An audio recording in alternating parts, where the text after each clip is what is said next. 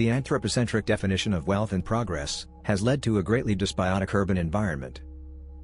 As a result, cities are among the biomes with the lowest biodiversity.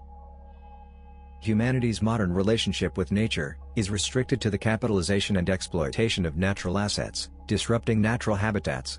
Architecture, so far, has applied nature as an afterthought with unsuccessful and superficial efforts towards the integration of lost biodiversity. Thus, it is vital to shift nature's position in the city equally suitable and safe for the coexistence of human and non-human agents. According to the UN Environment Programme, a country's inclusive wealth is the social value of all its capital assets, including natural, human and produced capital. Under this model, the new role of the architect is to curate environmental data towards the creation of space and apply a monitored rewilding to achieve an ecocentric urbanism. The complexity of the data renders traditional design method insufficient. We thus question how we can leverage machine learning to process environmental big data and generate space with embedded ecological intelligence. We conduct our research under the following methodology. First, we study the non-human spatial conditions and parameters for their growth. Second, we insert these data to two-dimensional spatial layouts and train GANs to create ecologically intelligent iterations to be used in the design. Third, we analyze three different site conditions in an urban scale to extract various ecological information. Last, we implement the appropriate data onto the GAN-generated layouts embedded with nonlinear ecological complexities. We then curate them to generate the architecture. One of the challenges of GANs is that they fundamentally work on 2D information. So in generating these systems, we started to work with embedding three-dimensional information through Z-depth rendering. Our design system is interested in developing spatial conditions that are optimized for the growth of non-human agents. For both urban flora and fauna, we gather the essential parameters for their habitation, such as slopes and different orientations for different growth as well as seclusion, circulation, and nesting areas. We initiate the process by translating the above non-human niches into ecological big data through machine learning. CryptoGANs grow better on damp inclined surfaces ideally oriented towards the northeast. Nectar-rich flowering plants could possibly grow on the south-facing slopes, attracting pollinators and provide shelters for avifauna on the higher ridges of the slopes. This information is incorporated into the Z-depth plans.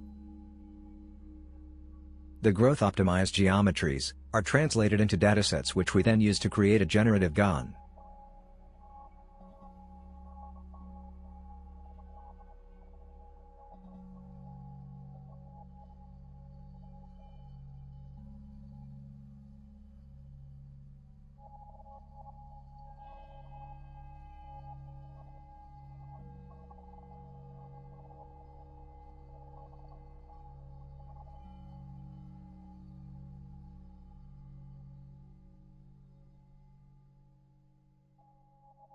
Different parts of the habitat accommodate different species and functions. Slopes facing northeast have maximum amount of moss growth. Slopes facing south have nectar-rich flowering plants as they need maximum amount of sun exposure. In the high ridges of the built space, different typologies of avifauna shelters are demarcated. Undulated areas on the terraces or the slope could act as terrain for human leisure activities. Finally, some of the design and structural elements could also act as support systems that nurture green growth on them. The architecture produced intends to maximize the qualities of unmanicured wilderness and ambiguity. The former enables the organic development and activity of species. The later changes experientially the inhabitants' predisposition over the natural and pushes towards ecological awareness through cohabitation and close correlation.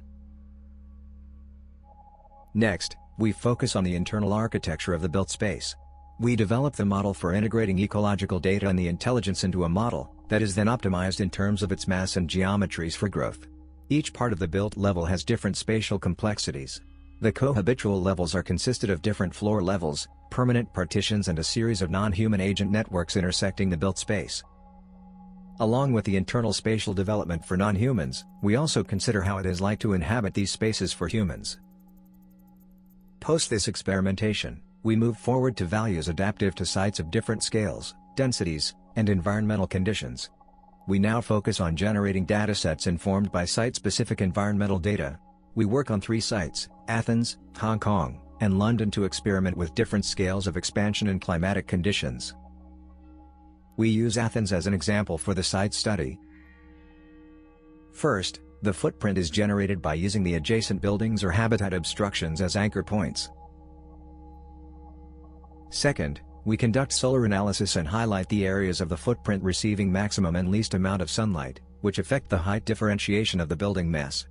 Third, we identify existing non-human areas in the surroundings and connect them with the highest light receiving areas of the building.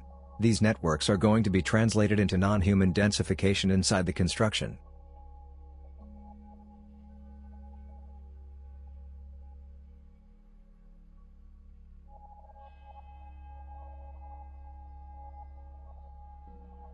The previous approach of applying complex ecological information is applied on 3 new spatial layouts with scales of 50 meters, 100 meters and 200 meters, respectively. The datasets created inform 3 new GAN models.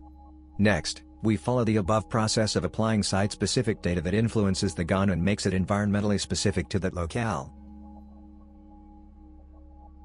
The footprint is extrapolated from the map and then organized by orientation and usability of the spaces.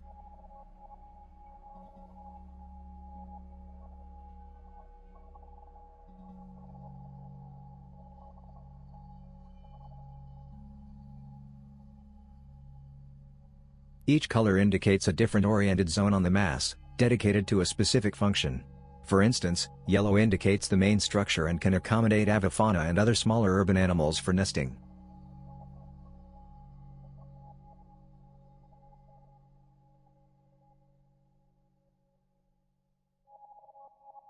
Now, we compare the scale of all the 3 sites, Athens, Hong Kong, and London in their respective site context.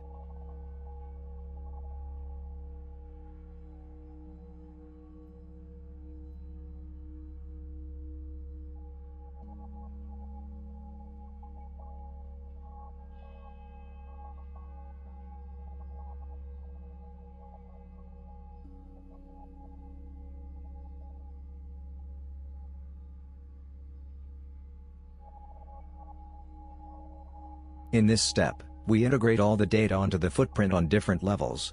The series of plans cut at different levels highlights the non-human agent network's densifications in its interior dedicated to ecological production.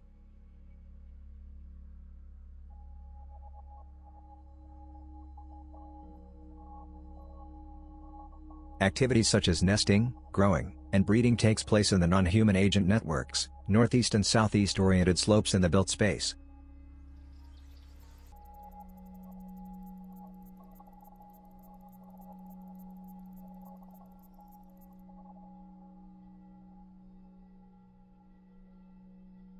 The final set of design development is done on Athens site.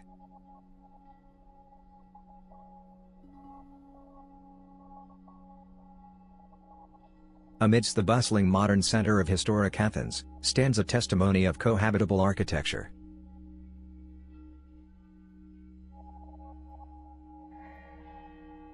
An ecologically productive architectural setting that stretches the threshold between human activity and ambiguous of the wild.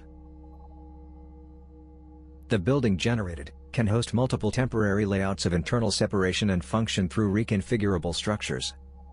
CryptoGAN, in essence, generates building incubators of ecological productivity.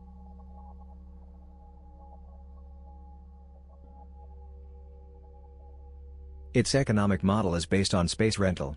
Companies can rent space inside the building to set up their own pop-up offices and eventually power natural production through their economic production.